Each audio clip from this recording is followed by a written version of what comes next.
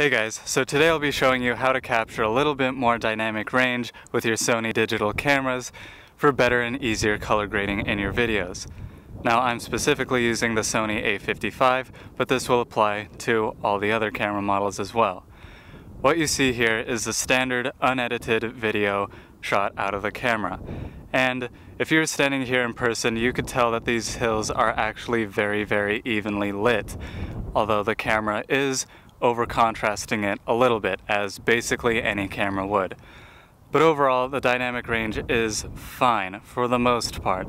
Until you want to try and color grade it, there really isn't much room to do anything, especially if you look over here to something like this hill. As soon as I start adding any contrast, the shadows in that hill are going to be lost and the highlights are going to be blown out. This happens all the time when filming people on a bright day like today. And you can't add any contrast because this side of my face will be crushed with the shadows and this side of my face will be blown out with the highlights. So you're pretty much stuck with whatever the camera records. So here's how to put a little bit more of that dynamic range back into your video. Now, as you probably know, cameras can shoot with different picture styles. Sony calls it the creative style, but it's the same thing. So go to the creative style, and I was previously shooting on standard, but you'll notice that there's a list of different things for you to choose from. Things like vivid, landscape, and sunset add a lot more contrast, and sunset even adds a whole bunch more color toning and warm tones to your image. Standard and portrait overall have the least amount of contrast.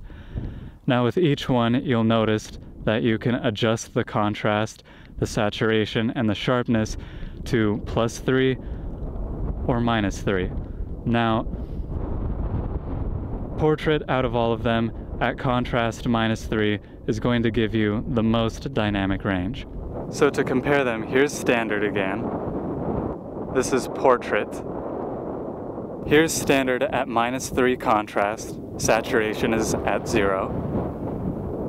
And here's portrait at -3 contrast, saturation again at 0. Here's standard at -3 contrast and -3 saturation. And finally, here's portrait at -3 contrast and -3 saturation.